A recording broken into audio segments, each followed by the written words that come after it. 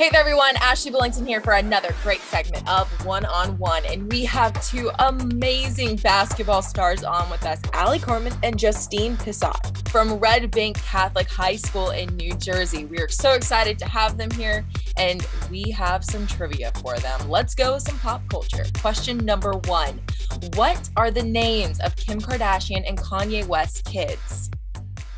North, and I don't know the rest. I have no idea. On the TV show Friends, how many times did Ross Geller get divorced? 3 times. Twice. How many Harry Potter books and movies are there? 14. 6. What day is Star Wars Day? May the 4th be with you.